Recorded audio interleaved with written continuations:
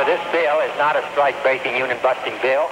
You're the best argument I know for it. Bob Kennedy and John Kennedy hated the mafia all out of proportion, and the mafia hated them right back. You roll in, your head down, you shoot up, keeping your head down so if they start hitting you, you're protected. That was the perfect mob hit. The people that had so much to gain and had such an ulterior motive for putting me in a position I'm in will never let the true facts come above board to the world. Now, these people are in very high positions, Jack? Yes. This is Jack Ruby in a little-known snippet of interview saying that the American crime of the century is being covered up by a conspiracy. And in the next hour, we're going to examine evidence, some of it never before publicized, that we hope will leave you clear, at long last, about who was responsible. We believe a preponderance of the evidence indicates that the Kennedy assassination was a mafia hit.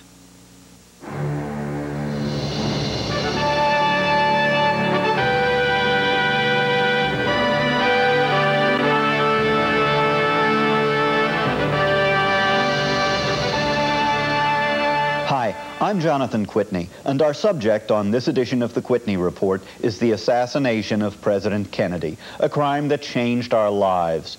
Polls show that most Americans think the killers got away, but our government, which still pursues World War II crimes, isn't pursuing this crime.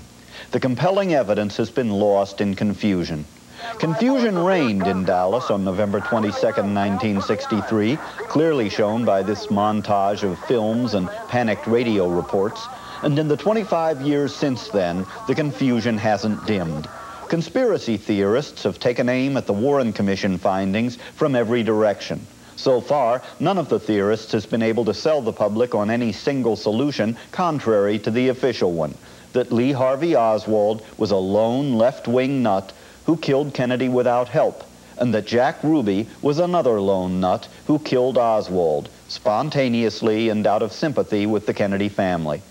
So far, arguments with the Warren Commission have focused on evidence that we here, like most of you, have found hopelessly inconclusive. For example, slow-motion films and electronically enhanced sound tapes. Some people say they prove there was a second gunman, and other people say they don't. Diagrams of bullet trajectories, pictures of entry and exit wounds, test firings of Oswald's gun. Some experts say this proves Oswald fired all the shots, while other experts with just as many PhDs say the same evidence proves that Oswald couldn't possibly have fired the shots. So let's forget all this. Also set aside for the moment the matter of Kennedy's sex life and his efforts to assassinate Fidel Castro.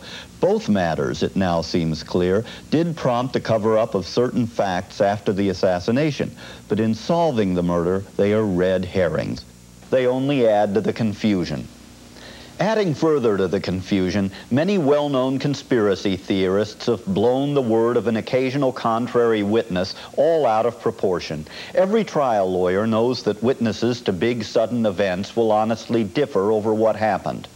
We have satisfied ourselves that there is overwhelming evidence that Oswald did shoot both President Kennedy and Dallas police officer J.D. Tippit, and that the occasional contrary evidence is no more than exists in any big case. But that's where the Warren Commission stopped. We think it's just the beginning. Many people have been linked to the assassination by various conspiracy theorists, but we know for certain that two people did commit crimes in Dallas that weekend, Lee Oswald and Jack Ruby.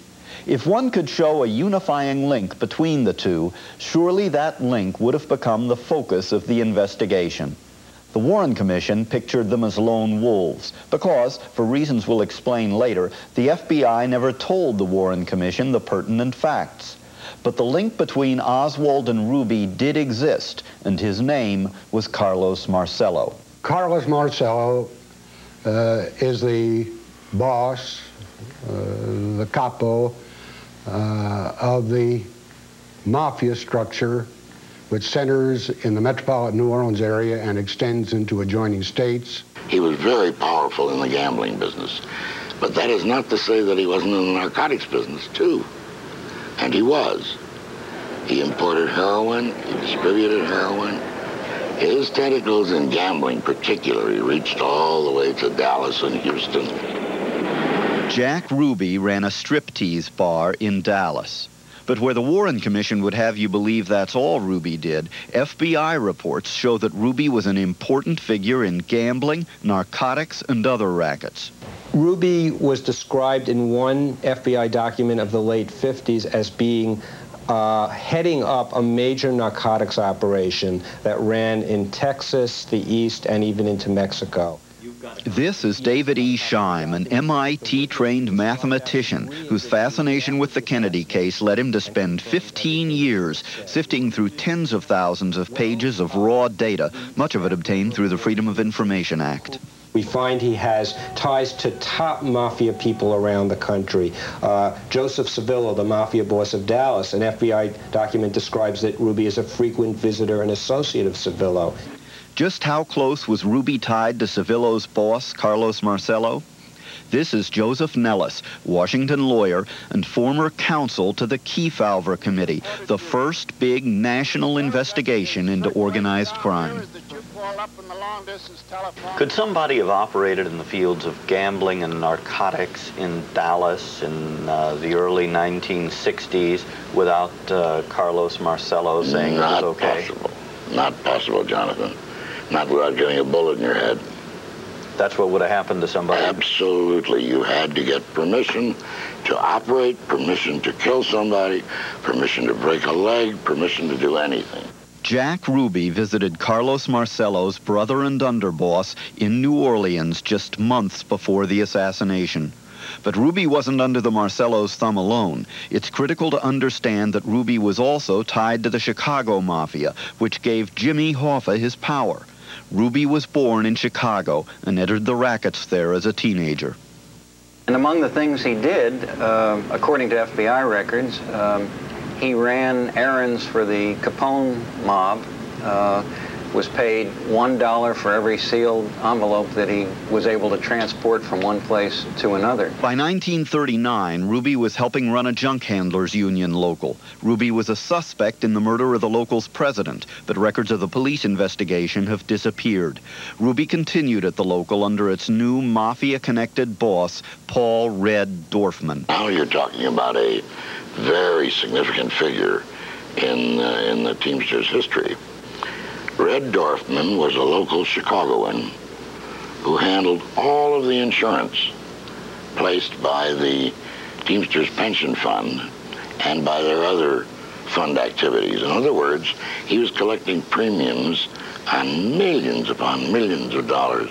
Well, the Dorfmans were longtime associates of Mr. Hoffa. They certainly had very close links to organized crime in Chicago and elsewhere, and Mr. Hoffa made arrangements that they receive certain plum-type insurance contracts dealing with the pension fund and what have you, which were very lucrative. There was a sweetheart arrangement between the Dorfman agency and Jimmy Hoffa that did well for both of them. I'm sure that I'm not exaggerating it one bit when I say that Jimmy Hoffa counted himself one of Red Dorfman's best friends. But Ruby's ties to Hoffa were not just indirect through the Dorfmans. The shocker is that Ruby knew Hoffa himself. Author Dan Moldea, who was the first to publicly assert that the mafia killed Kennedy, was stunned some years ago when Hoffa's son told him that Jimmy Hoffa had known Ruby since 1939. The son, James Hoffa Jr., a respected Detroit lawyer, then tried to put the remark off the record, so Moldea confirmed it by tape recording a phone conversation between them. And so I turned on the tape recorder, and on tape, Hoffa admitted it again, that his dad was a friend of, that his friend was a Jack Ruby. Well, you told me that your father knew Jack Ruby, but, you know, I remember you said, so what? 1939. He was the kind of guy everyone knew. 1939. Oh, that's when he knew him? Back when he was working with Dorfman? Well, I don't know what he was working with, but he's in Chicago in 39. Yeah, he was working for Dorfman. Ruby's work for the Teamsters and the Chicago Mafia continued and naturally came to the attention of the Kefauver investigation in 1950. Remember, the Warren Commission painted Ruby as just a local punk. We're not interested in local crime or in statewide crime. It had to have an interstate aspect in order for federal jurisdiction to be appropriate. And Ruby's name cropped up in a number of hijackings, some of which were minor and some of which were rather major. He was a member of a group that had ties in Detroit and in Cleveland, Ohio, and to some extent in Florida. So among the others that we grabbed in that dragnet, his name came up. And we interrogated him, as a matter of fact, very briefly to establish the interstate connection, not dreaming, of course, who he would become or what he would become. Nellis discussed other businesses Ruby was in, such as distributing items to bars and stores. I asked if that was a mob-controlled racket. Well, if Ruby had it, it was, because I'm sure, as I sit here, that he never did a thing around Chicago without approval from somebody higher up. The Chicago mob's biggest racket in the 50s and 60s was Jimmy Hoffa and the Teamsters. It would be hard to overstate the evil they represented. Hoffa controlled the union's multi-billion-dollar worker pension funds. Borrowing money from the funds and not paying it back was a big source of mob income. The amounts of the loans were in the hundreds of millions of dollars, but the tracing of the so-called kickbacks from those loans to Mr. Hoffa and his co-defendants, I would say, would be termed in the millions. I asked Joe Nellis about Hoffa's and the Dorfman's use of violence. Well, Jonathan, let me say this. Violence and enforcement were part and parcel of the operations of the Teamsters with their connections to organized crime, beginning long before the Kefauver investigation. Murder certainly was a major weapon, especially where there was a close daily tie between the local Teamsters Union and the local gangs. Senator John F. Kennedy joined the Senate's second big organized crime investigation, the McClellan Committee, in 1957. His brother Robert became chief counsel. They were revolted by the violence and corruption they saw in the nation's largest union, and the Kennedys singled out Hoffa as a target. While leaving the hearings, after these people had testified regarding this matter, did you say that SOB, I'll break his back? Who? You. Say to who? To anyone. Did you make that statement after these people testified before the committee? I never talked to either one of them after testifying. No, I'm not talking about to them. Did you make that statement here in the hearing room after the testimony was finished? Not concerning them, far as I know of. Well, who did you make it about? I don't know. I may have been discussing somebody in a figure of speech. Well, who did you make the statement? Whose back were you going to break? I don't even remember it. Well, whose back were you going to break, Mr. Hoffa? They give his speech. I don't even know who I was talking about, and I don't know what you're talking about. This was hardball against organized crime. Bob Kennedy and John Kennedy hated the mafia all out of proportion, and the mafia hated them right back. Did Hoffa ever become an obsession for Bobby Kennedy? I think it goes all the way, I think the answer is yes, but I think it goes all the way back to Mr. Kennedy's dealings with the McClellan Committee, when he was on the McClellan Committee, and they investigated the Teamsters and Mr. Hoffa. And I think he felt that this was a man that had violated state and federal law with impunity, and that no local prosecutor was big enough to really take on Mr. Hoffa. I might say that in connection with the investigation of the Teamsters Union, Mr. Hoffa particularly, a great deal of evidence was developed indicating violent beatings and terrorism in connection with those who had opposed the international president of the Teamsters Union. There was testimony developed eventually in connection with threats against me and against my family. Jack Ruby, meanwhile, had moved to Dallas, one of Carlos Marcello's towns. He later said he was on assignment from the Chicago Mafia, which had close and friendly relations with Marcello. He said that he was told to go down there, indicating that the underworld connections in Chicago had led him to go to Dallas, to go into the nightclub business there. The sheriff of Dallas at the time, Sheriff Guthrie, testifies that Ruby came down to Dallas with about 20 thugs and hoodlums in the city. This was at the time when the mob came down to take over the Dallas rackets. What relations did the Chicago mob have with Dallas, with Carlos Marcello in New Orleans? Excellent. Oh, now you're talking about one of the key facets of the Hoffa investigation. One of the chief focus of our investigation was to determine the interconnection with one gang and another. It turns out the Chicago mob, above all, I'm talking about Tony Accardo, Sam Giancana, and before him, Al Capone, were the most active in arrangements with other mobs in other cities. Ruby soon became involved in the Cuban gambling and vice operations of Marcello's friend, Florida Mafia boss Santos Trafficante. According to records and corroborated testimony, when a triumphant Fidel Castro jailed Trafficante and others in 1959, Ruby offered $25,000 to an arms supplier of Castro's for help springing the prisoners. Ruby dashed to Cuba twice, his fare paid by a gambling operative of Trafficante's. 4 days after the Kennedy assassination, the CIA learned from a reliable witness that Ruby had personally visited Trafficante, a ranking mafia godfather, in his Cuban jail. Clearly, Ruby's ties to the mafia weren't just marginal, as the Warren Commission suggested. He was exactly the sort of person to be assigned an important and risky mission, and he was not the sort of person who would have suddenly shot Oswald in sorrow for the Kennedys. But one even more shocking fact was completely ignored by the Warren Commission. Lee Oswald, the one other person we know was plotting murder in Dallas that weekend, also was connected to the Carlos Marcello Mafia organization. Oswald's uncle, Dutz Merritt, who brought Oswald up as a father, Oswald's own father having died in infancy, worked in the Marcello organization. He was a bookmaker and, according to reports, knew Marcello personally. Oswald was quite close to this Marcello-affiliated uncle during 1963, saw him many times. Oswald was associated in various degrees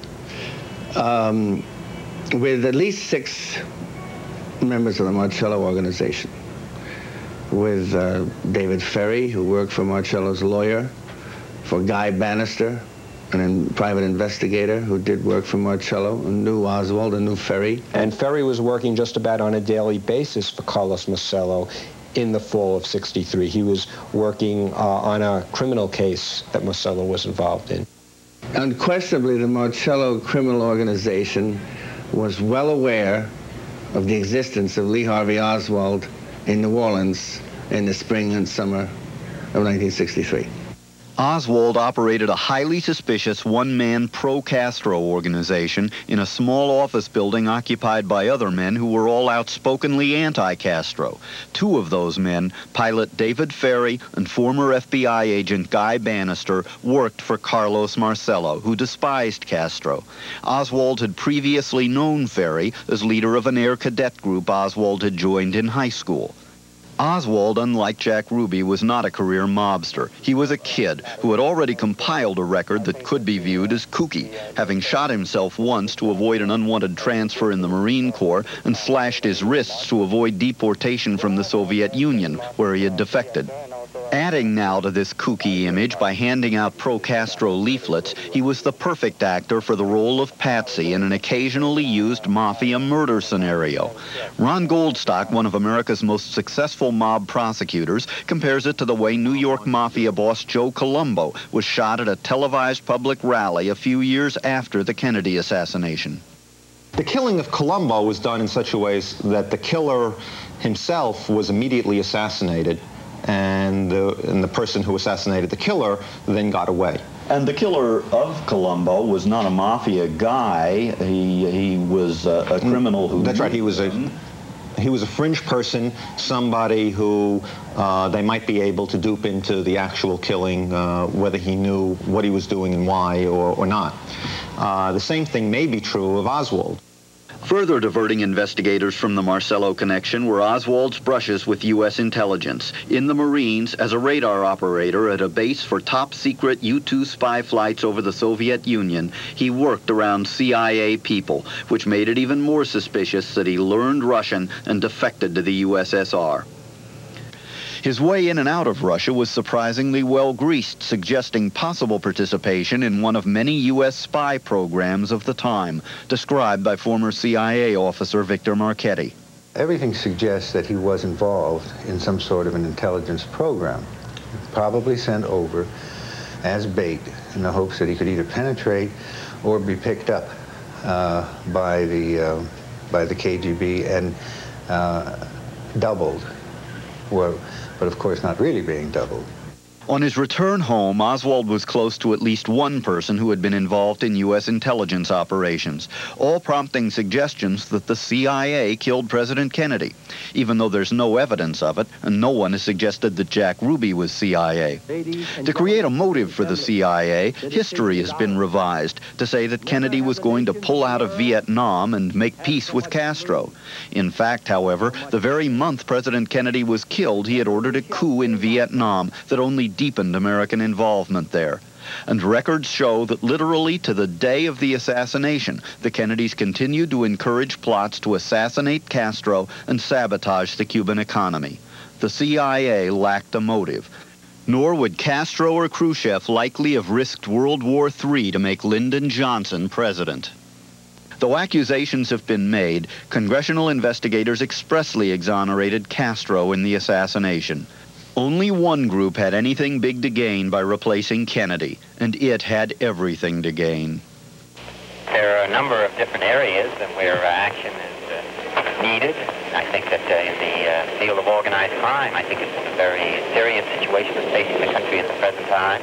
Bobby Kennedy, when he had joined the Justice Department, revitalized the organized crime and racketeering section. He had been counsel to the McClellan Committee on which Jack Kennedy had sat as a senator.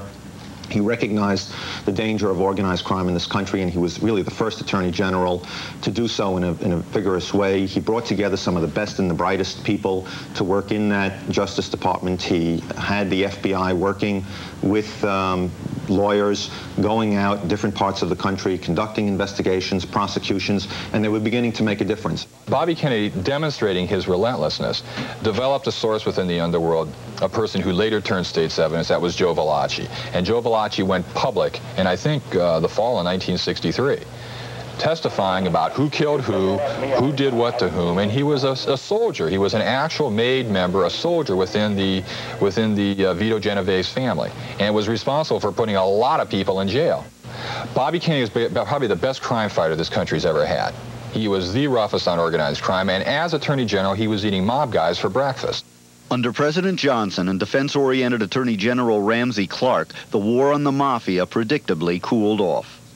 Beyond the benefits reaped by the mafia in general on Kennedy's death, two men in particular had faced ruin if the Kennedys had stayed in office: Carlos Marcello and Jimmy Hoffa. During the time of the Bay of Pigs invasion, Bobby Kennedy had authorized the literal kidnapping of Marcello off of New Orleans Street, put him on a private plane at the airport, and sent him to Guatemala. Bobby Kennedy went on record as saying, "I want to be remembered as the guy who broke the mafia." In particular, he was incensed, he was enraged over Marcello's defiance of his deportation. Marcello had re-entered the country illegally, surreptitiously, about 2 months after Bobby Kennedy had deported him. The Kennedys kept after Marcello, who was on trial the very day the shots were fired that removed Kennedy from office, saving Marcello's career. Hoffa faced the same problem. In his case, the charges ultimately cost him his career, but in 1963, ridding himself of his obsessed prosecutor may well have seemed his only way out, and he said as much to Grady Parton, a Louisiana Teamster leader who later turned government witness against Hoffa. Parton told me that that Hoffa became outraged with Bobby Kennedy. He was going to firebomb his house. He was going to hit his house with plastic explosives at Hickory Hill, Virginia, burn the house down, kill Bob Kennedy, kill Ethel Kennedy, kill the entire family. And Ed Parton said, "Listen, Jim, if you're going to kill Bob Kennedy, go ahead, kill Bob Kennedy, but don't kill his family." And Hoffa replied, "No, to hell with them. They're Kennedys. I want them all dead." Hoffa and Marcello were particularly close to each other. The inter-involvement of Hoffa and Marcello was a very close one. For one thing, when Jimmy Hoffa was on trial in Tennessee, and during one of the recesses, Jimmy Hoffa came up to the assistant district attorney, asked about his friend Carlos Marcello, and then asked the assistant district attorney to be sure to remind Carlos Marcello that he had asked for him. There are numerous actions of Ruby, Marcello, and Marcello's agents in the months before the assassination, even in the days before, that suggest their involvement in a criminal conspiracy. The record shows that Ruby made a visit to New Orleans, saw Frank Caracci, who was lieutenant to Carlos Marcello. He made a phone call to Nafia Pecora, another Marcello lieutenant convicted of a drug offense. Pecora called Ruby back. His phone records show calls to people like Barney Baker, top Teamster thug. During the weeks and months and days, and actually hours before the president's murder, Ruby received numerous telephone calls from some very interesting people. Some people who were very, very close to Jimmy Hoffa, including Murray W. Miller, the #2 man in the Teamsters Union behind Hoffa. Barney Baker, Hoffa's #1 leg breaker out of Chicago, 3 telephone calls to and from Baker. These are only part of Ruby's calls and visits, as revealed by telephone company and hotel records. He met Pete Marcello, Carlos's brother and colleague, at the New Orleans bar that served as Pete Marcello's headquarters. And the weekend of the assassination, David Ferry, Marcello's personal aide and Oswald's friend, made a highly suspicious trip to Texas and driving through a storm-swept night to Houston on what he said was a hunting trip. Instead, witnesses say, he spent almost his entire time making and receiving calls from pay booths in Houston. He lied about it to the FBI, which learned, among other things, that he had neglected to take a gun on the hunting trip. Ferry was actually arrested in connection with the Kennedy assassination the following Monday, but the charges were dropped and he died suddenly and suspiciously just as another investigation was getting underway.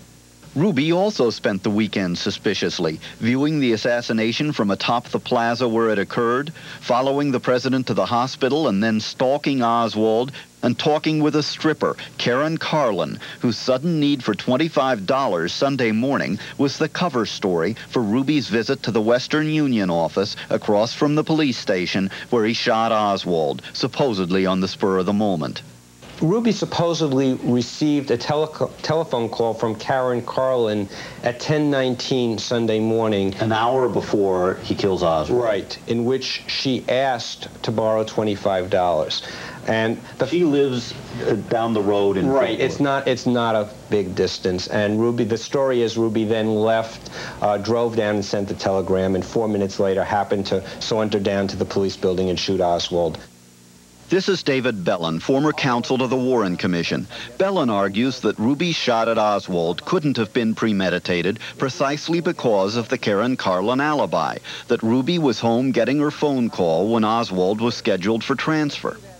The reason that Ruby had an opportunity to kill Oswald, Ruby happened to be downtown by happenstance on Sunday morning to wire some money to one of his employees. His restaurant had been closed. Ruby was in the Western Union office. The timestamp was 11:17. Oswald was killed at about 11:21.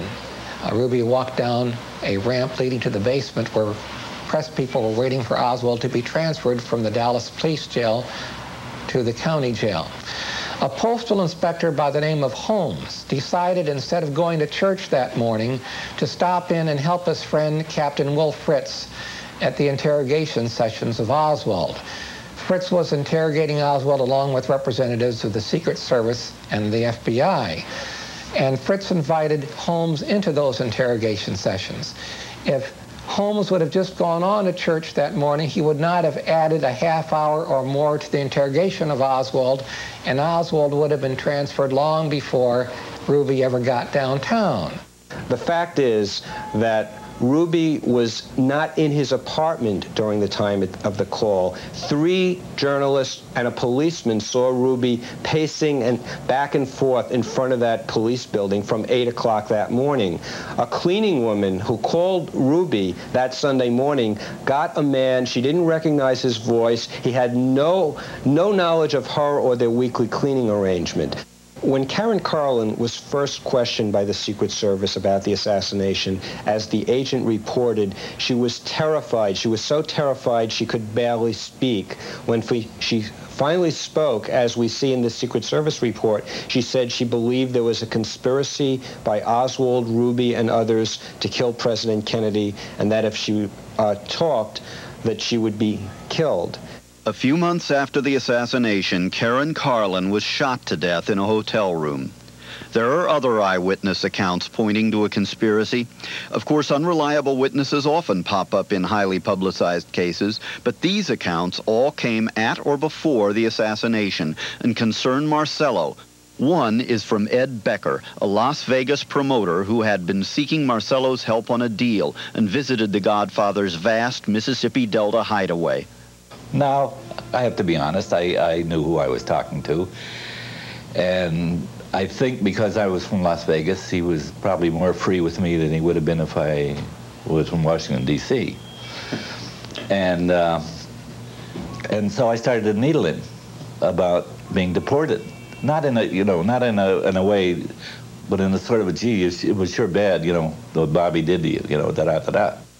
And he picked that up, and that's what happened. He started talking about there are ways in taking care of these things, And now I'm interested, and I'm going to prompt him, What do you mean you're going to kill him, Bobby? And he says, no, you don't do that. And he says, you cut off the head, the tail dies. And that, what does that mean to me, And then a little later on, he's saying, this guy's like a rock in your shoe, You limp long enough, you're going to do something about it. Well, as I say, we're drinking, listening to the music, and having a very good time. And then I realized he's very serious. I mean, he's not kidding with me. I've really upset him by even asking these questions, and this is rattling around in his head, and this is the kind of stuff he's giving me. Becker reported this incident to the FBI long before the assassination, and before the stone out of the shoe phrase became popularly known as mafia hit talk. A Cuban, Jose Alemán, has testified to a similar story about Marcello's friend Traficante. And Marcello biographer John Davis uncovered FBI files showing that a Georgia mayor and businessman, Eugene Sumner, actually reported seeing Oswald take a wad of bills from a Marcello underboss at the restaurant Marcello uses as a headquarters in New Orleans. The story is all the more believable because Sumner, in New Orleans for a business trip, apparently didn't know that the restaurant where he was having dinner and the manager he saw hand over the money were connected to the mafia. Only 3 days after the assassination, he went straight to the FBI. Well, actually, he went to a police officer first, then the FBI, and told the whole story. They then sent him photographs of Lee Harvey Oswald, and he verified that that was the man he saw in Marcello's headquarters. The FBI never followed up the Sumner report, and Sumner refuses to discuss it now. And there is still more evidence that requires us to think in terms of a conspiracy. Compelling evidence that a fake Oswald was busy creating a phony image for the real Oswald as a left-wing nut. The Warren Commission used the left-wing nut image in concluding Oswald was the lone assassin. It cited, among other things, a trip Oswald made to Mexico City 2 months before the assassination, in which he made himself highly visible at the Cuban and Soviet embassies. An investigator for the House Assassinations Committee, Edwin Lopez, pried loose the CIA's photographic records of everyone who entered or left the Cuban embassy in Mexico City, matching the strips of negatives against time logs on all 3 cameras at the embassy. He found no Oswald. I'm a lawyer. I like to see evidence. And the evidence that we had was that there was no photograph. And if we had no photograph there and we had the negatives so that they had not been, it wasn't like someone had cut up and said between this time and this time we're going to reinsert them and retape them, etc. I mean, we had the photos there. You had the strips of negatives. Strips of negatives. we had just to... one whole strip that was eliminated. There could have been, but everyone that we spoke to in Mexico City and outside told us there were only 3 cameras. And we had the scripts for all cameras. But the most persuasive evidence of a false Oswald comes from J. Edgar Hoover himself. Through the efforts of Marcello biographer John Davis, we have obtained this astounding secret memo Hoover wrote to the head of the Secret Service, a memo never shown to the Warren Commission. The key paragraph says the FBI itself concluded that the visitor to the Soviet embassy, identifying himself as Lee Harvey Oswald, was not in fact Lee Harvey Oswald. 2 Oswalds mean one thing, a conspiracy. But Hoover never told the Warren Commission. It took until the late 1970s for the House Assassinations Committee to begin to discover the mafia links to the JFK assassination. The House Committee's last report suggested a mafia plot, but was carefully hedged and ultimately collapsed in a dispute over acoustical testing. But the committee pointed the way for new discoveries by Scheim, Davis, and others. Why didn't the Warren Commission report the relationships and activities that indicate a mafia conspiracy?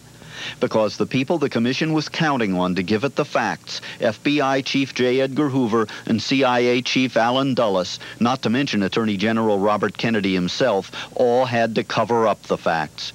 All 3 men knew that the Kennedys had approved Castro assassination plots and were determined to keep that secret.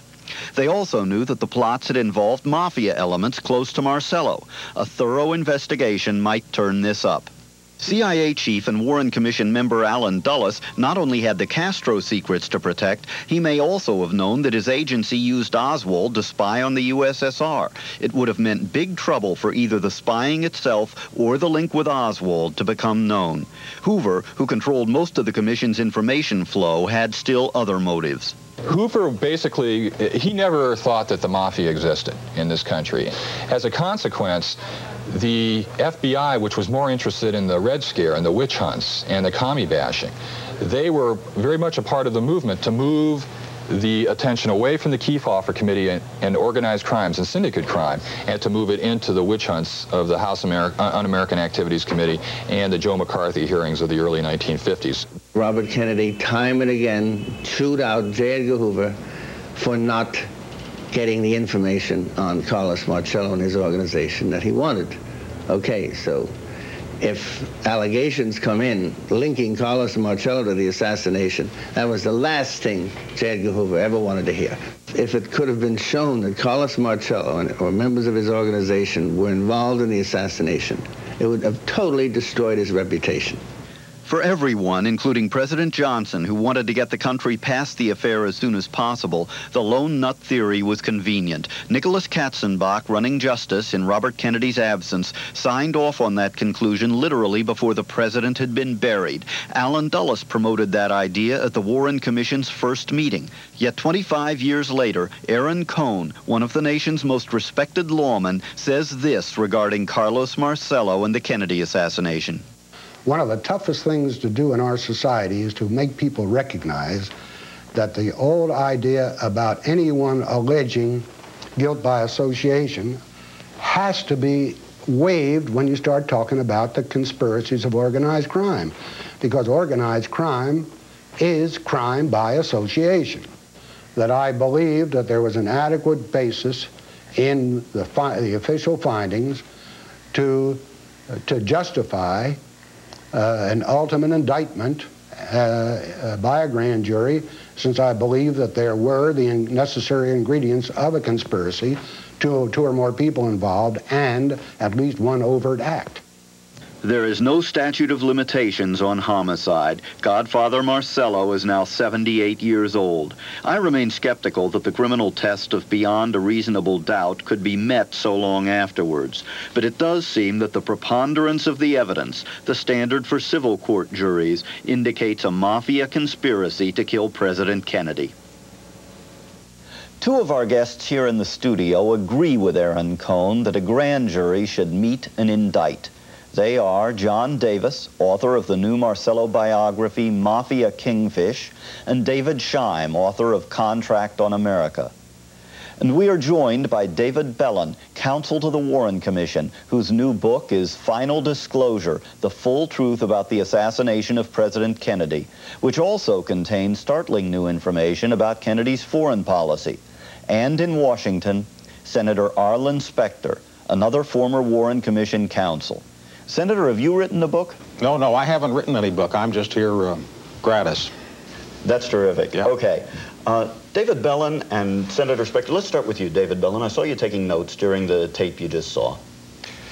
Well, I took notes because I was so disappointed that a person as sophisticated as you, Mr. Kwitny, has fallen hook, line, and sinker for the central thesis of books of fiction, such as the mafia conspiracy books, that the mafia was involved in the assassination of President Kennedy. Whenever you have claims of conspiracy, you have to go to the central thesis of the claim, and you have to apply two things. First is you have to take a look at the heart of the evidence, and the second thing you have to do is apply some common sense. Now, the practical claims that the mafia conspiracists make are that Jack Ruby was conspiratorially involved because Jack Ruby killed Oswald, and he was therefore some kind of a hitman from the mafia. You first start with a question of common sense. Mafia hitmen do not go ahead and kill their targets when they're surrounded by the police, when they're sure to be apprehended and incarcerated in a jail and face life imprisonment or possible death. What about the Joe Colombo case? Apart from that practical situation, you have the happenstance of Jack Ruby being downtown in Dallas at the time that he shot Lee Harvey Oswald. There is another reason that Ruby was not conspiratorially involved, and this is something that Senator Specter may want to comment on, but against the advice of Ruby's own attorneys, Ruby demanded that he take a lie detector test, a so-called lie detector test, a polygraph examination, and in fact did take that examination. And in fact, according to the expert who was questioning Jack Ruby, Ruby truthfully answered all questions concerning the assassination and the possibilities of conspiracy, including questions that were asked, was he conspiratorially involved? No. Why did he shoot Lee Harvey Oswald? To save Mrs. Kennedy the ordeal of coming back to Dallas to have to testify in a trial. And the very fact that Ruby would ask to take a polygraph exam is independent evidence of his innocence of conspiracy. Another practical aspect, which has never been discussed in Mr. Scheim's book or by the House Assassination Committee, was that Rabbi Hillel Silverman, who was Ruby's rabbi, who intimately knew Ruby, visited with him in his cell in Dallas several times a week until the time in the following July when Rabbi Silverman left Dallas to accept another pulpit. Rabbi Silverman was absolutely convinced of the innocence of Ruby so far as any conspiracy is concerned. Now, it is true that there are some witnesses, as you indicated in the earlier film introduction to this discussion, which, to be candid, I thought was really not fairly presented because it just presented one side of the story without the other. But it is true. But you're here, and that's, we're glad of it. Well, I trust that Senator Specter and I will therefore have the primary amount of time in this oral discussion. But it's true, as you pointed out, that and trial lawyers know, that whenever you have witnesses to an accident, to any sudden event, you're going to get different stories. And it's true that there are some people that claimed that they saw Jack Ruby in and around the police station earlier that morning. The fact is that if Jack Ruby were going to go ahead and stay around there to make sure that he was going to get Oswald, he would not have left the police station to go and send a wire in the Western Union office because in no event would someone know exactly when Oswald was coming down. Let David Scheim reply to Let me tell you, the police Lieutenant Revel had so many witnesses who placed Ruby wandering around the police station that he said he didn't even need Rushing's testimony, and the whole crux of the issue with whether Ruby was convicted on first-degree murder was that his alibi was false. It was a premeditated murder. This is what the jury found. May I supplement that last remark of Mr. Scheim's? Briefly, but then I want Senator Specter to speak up. The police officer in charge of basement security, Patrick Dean, was so close to the Marcello organization that when Marcello's deputy in Dallas came back from the Appalachian Crime Conclave, the first thing he did was to have dinner with Patrick Dean, with Sergeant Patrick Dean. So you're suggesting a man like Dean might have been willing to tip off Ruby. Senator Specter, what do you remember of Ruby's testimony, and what do you make of whether he could have been downtown on Sunday morning waiting to shoot Oswald? What I recall of Ruby's testimony was that he flatly said he was not involved in a conspiracy and that he passed a lie detector test.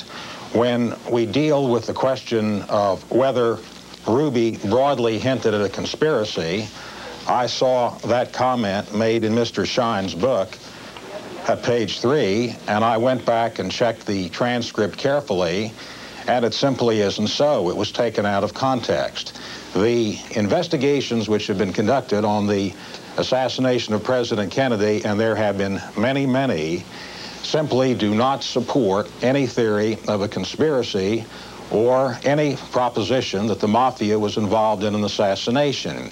When you asked me earlier if I had written a book, I said, no, I have written no book for profit, but what I might have pointed out was that I participated in writing one book. It's called the Warren Commission Report, which has been read by virtually no one.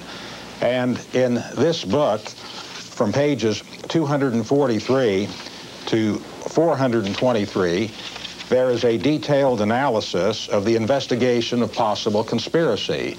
And the conclusion was no evidence of a conspiracy. My reading of the report was that Ruby's lie detector test was inconclusive. But I want to ask you if you were aware at the time of the commission that J. Edgar Hoover himself had concluded that an imposter had identified himself as Lee Harvey Oswald 6 or 8 weeks before the assassination at the Soviet embassy. And if you had been aware that the CIA photographs of everyone entering the Cuban embassy showed that the person identifying himself as Lee Oswald and raising somewhat of a ruckus when they turned him down as a visa was an imposter, wouldn't that have indicated a conspiracy, and would that have changed any of your investigation? Well, I did not know of that specific issue or allegation. Doesn't that show that there was a conspiracy? No, not necessarily. And I think that there had been materials kept from the commission, but I would point to Mr. Davis's prologue in response to this question as to what the commission did and how much we relied on Hoover. We conducted an independent investigation, and this investigation was conducted by people outside of government. Went to the Chief Justice of the United States, to John McCloy, and to others of independence, and went all around the country to find young lawyers who had no association with the government. Younger lawyers. David Belin of Des Moines, Arlen Specter in Philadelphia, from Chicago, from Los Angeles. And Mr. Davis, in his introduction, says that the commission was a collective one of cowardice, ignorance, self-deception, and naive acceptance of the gospel according to Hoover. And the fact is, we weren't. We conducted an independent investigation, and we differed in many respects from what the FBI had concluded. And I think we found the real facts, and certainly no one in the intervening 25 years has disproved our basic conclusions. Could I respond to that? Sure.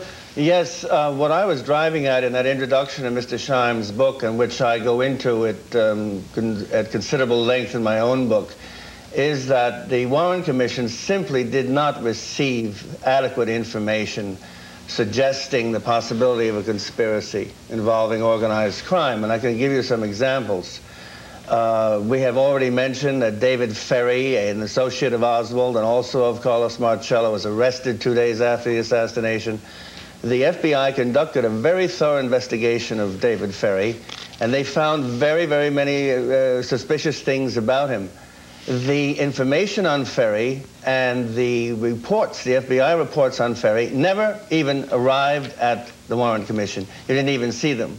I also uncovered documents suggesting the possible involvement of the Marcello organization in the assassination, which never, these allegations came into the FBI about 3 or 4 days after the assassination. They never got to the Warren Commission.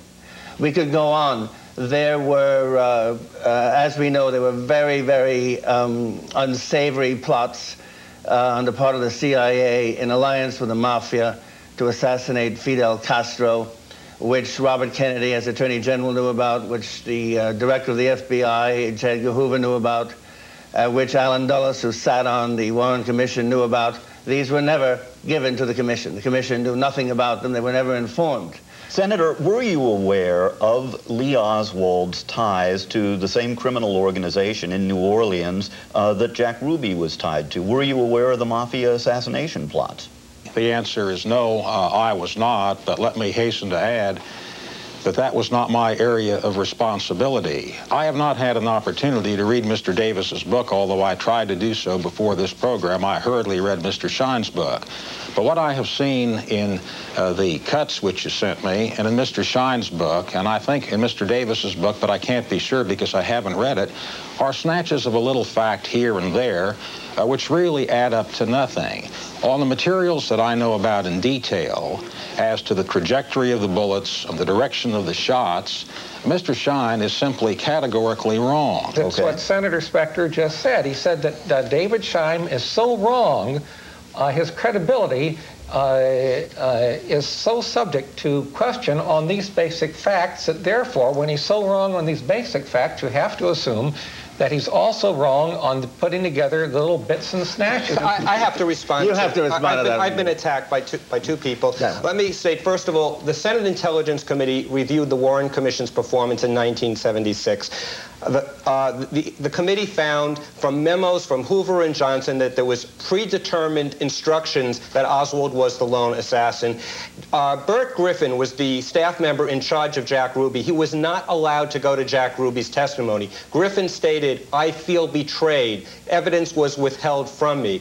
Jack Ruby gave a canned alibi. Ruby asked for the polygraph test to get another chance for contact with federal officials. One final thing, just that you neglect to mention, is as Newsweek disclosed, Ruby wrote a note from his jail cell stating to his lawyer, Joe Tonahil, "Joe, you should know this. My other lawyer, Tom Howard, told me to make up the story that I shot Oswald so that Mrs. Kennedy wouldn't go to trial." Ruby's alibi is obviously preposterous. Given his background, over 100 witnesses saying that he had close mob ties and a significant mob position, the whole thing is preposterous. Mr. Scheim, do you think that Lee Harvey Oswald... May I respond to that? Sure. Yes, sure. Senator Specter. We are not going to settle Ruby's story by picking a piece here and a piece there. The only way people will understand it is if they go to the transcript that took about 2 hours. I was present for part of it.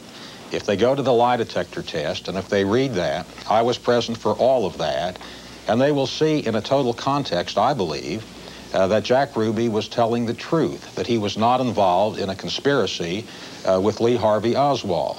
When we have a piece picked here and a piece picked there and a piece picked somewhere else, and it is simply not possible for me to know all those details for many reasons. It was outside of my narrow scope. Some things were not given to the Warren Commission. But when you take a look at all of them, on the extracts that I saw before this program started, they simply don't amount to anything. You say, Mr. Kwitny, that they would establish beyond the preponderance of the evidence. Well, I flatly disagree with you. Senator, doesn't the existence of an Oswald imposter indicate that someone else was conspiring for what he did? Well, I do not know the details of the allegation as to an Oswald imposter.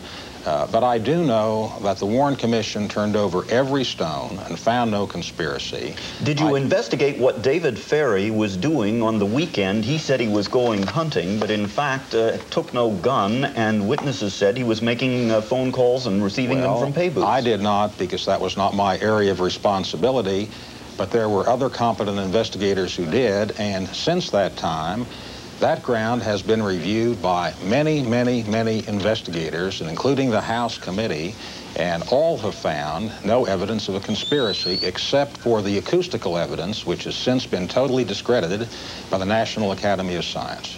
Well, the chief counsel to the House committee said there was much other evidence of conspiracy, and in fact wrote a lengthy book about it.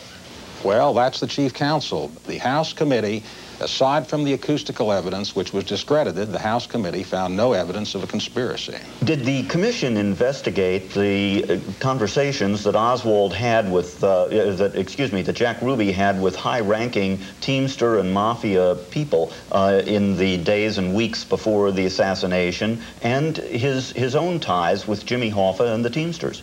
Well, I do not know the answer to that question, again, because it was not my specific area of responsibility. But competent investigators went over every stone that there was available to us at the time. Does it bother you that Hoover reached conclusions about an Oswald imposter and didn't tell the commission?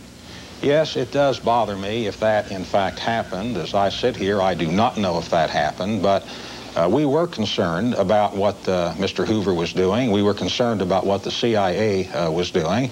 And I believe that even though we did not get the information we should have in some particulars, that we found the correct conclusions. Senator Specter, there are FBI reports of the investigation of David Ferry, which J. Edgar Hoover withheld from you and your fellow commissioners and staff members of the Warren Commission. One report indicated that David Ferry, a friend of Lee Harvey Oswald, met with the boss of the Louisiana Mafia the 2 weekends preceding the assassination. Since the boss of the Louisiana Mafia was a sworn enemy of the Kennedys, since Robert Kennedy had sworn to destroy his power, it should have been significant that a friend of Oswald was meeting with an associate of this Mafia boss.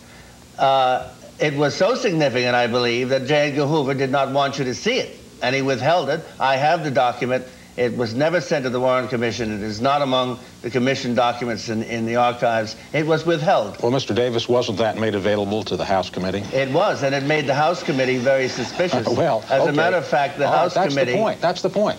It may have made the House Committee very suspicious, but the House Committee did not conclude that the Mafia was involved in a conspiracy to kill President Kennedy. It listed that as the came very close to it. One thing that Arlen Specter said.